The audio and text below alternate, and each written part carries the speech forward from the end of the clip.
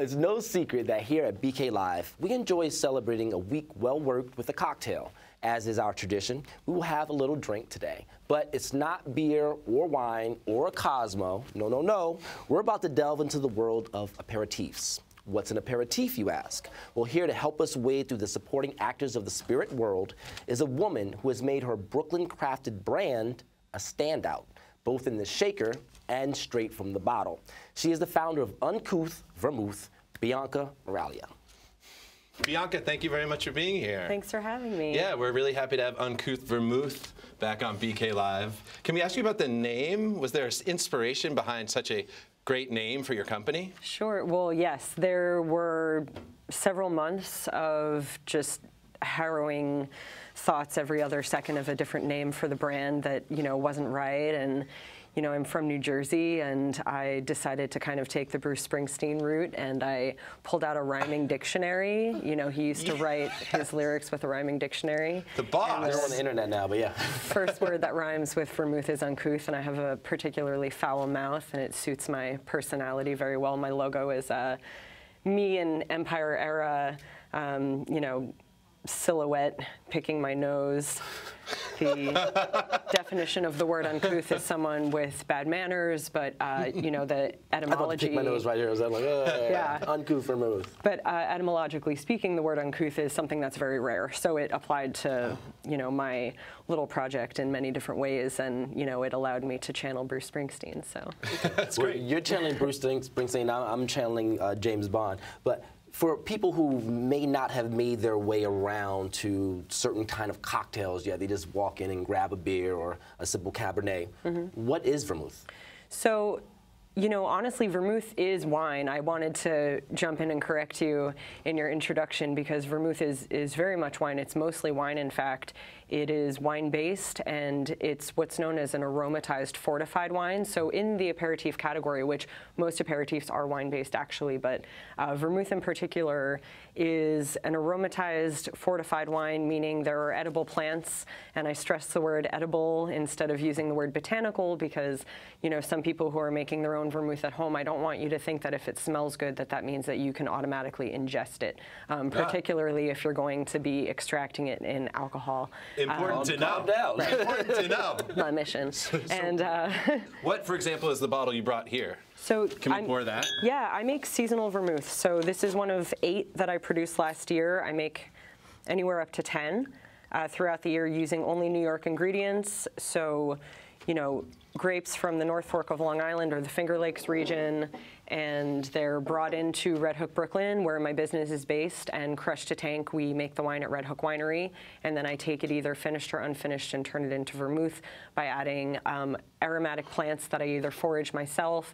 I have a 16-acre farm in Saugerties, New York, and then a few other farmers in the area I support as well. Wow. I got a question. Let's say you see me and Aaron order your vermouth. What do we do with it? We don't just drink it right away, right? Do you want us to smell it or sift it around, or do we just hit it? Yeah, I mean, I don't know. I mean, I smell everything, I guess, but that's just me. But yeah, I would definitely just treat it like wine. You can have it on its own, and the only thing. Smells great. Smells great. Thank you. So this is, multiple aromatic edible plants, including some Bartlett pears from Blooming Hill Farm. You can smell nature, if I may. Taste it? It's very, no, let's taste it. Cheers to Uncouth Vermouth. Absolutely.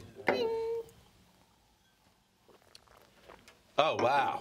Oh. So fortification refers to jumping up the alcohol percentage by adding a fruit spirit. So in my case, it's native New York single distilled grape brandy. Oh. So everything is New York, no sweeteners, no additives, It's like very subtle, like with the nose on it. I was like, this may be a little overpowering, but the taste is just very, very subtle. It's just a slightly stronger glass of wine. Wow, it's delicious. Thank you. It really is. Tell us why thank you decided to open your business in Brooklyn, Red Hook. Sure. Well, I decided to open my business in Red Hook specifically because of the Red Hook Winery. I wanted to use their wines.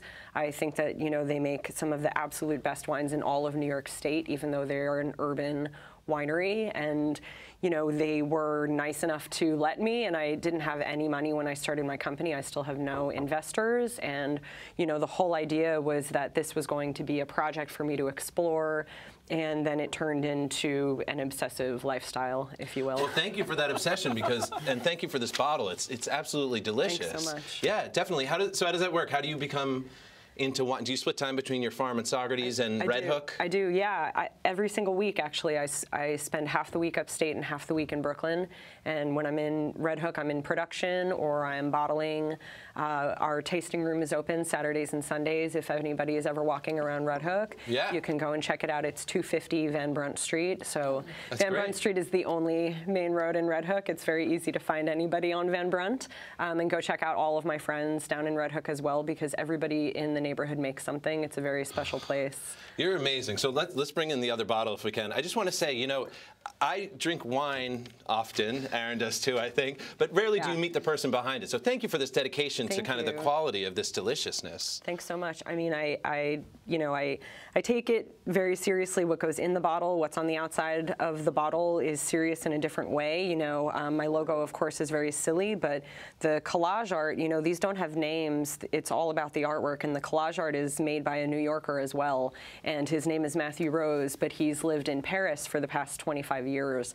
And so he uses these crazy 100-year-old French newspapers to make this artwork. So now, and as you mentioned, you said these are seasonal. They are, yep. Okay. So this is a result of late autumn, early winter. And, right after that, I made a vermouth with butternut squash. And I had just put in tank a red vermouth, red colored with beets, bull's blood beets. Wow. And so, it just kind of depends on what's available. And then I'm opening this sparkling wine for you guys. Ooh! Oh, yeah! Celebration! Not cold enough. Trying to get in here. I was going to actually make one of you guys open in case this happened, but... Bianca, well, since we have 1 minute, let's pour these, and then plug your website again, and we'll toast to Uncouth Vermouth. Sounds good. So super quickly, this is just a very simple Gamay Cabernet Sauvignon sparkling wine made in ancient methods, second fermentation and bottle from the Loire Valley. And this is brought into New York by Fifi's Import, which is a very special import company that only supports independent producers making natural wines. Beautiful. So I thought it would be an appropriate cocktail companion. To Red Hook, Uncouth Vermouth, everything Brooklyn. To you, Bianca. Thank you. Thanks so much. Thanks for having absolutely. me. Thank you very much. For letting me make a mess. To you, Brooklyn. No, I love it. That's great. Oh, yeah, it's springtime. Oh, yeah, that adds a great kick. Right? It's fantastic. That's really delicious. Equal parts. That's Equal a fancy, parts. fancy drink. And Uncouth Vermouth, the only thank you. one thing I want to say is once the bottle is open, keep it in your fridge. Yes. Done. Anything you under should keep it in your fridge, because they're going to run out of the control room and try to jack it from you. Thank you, Uncouth Vermouth. Thank you.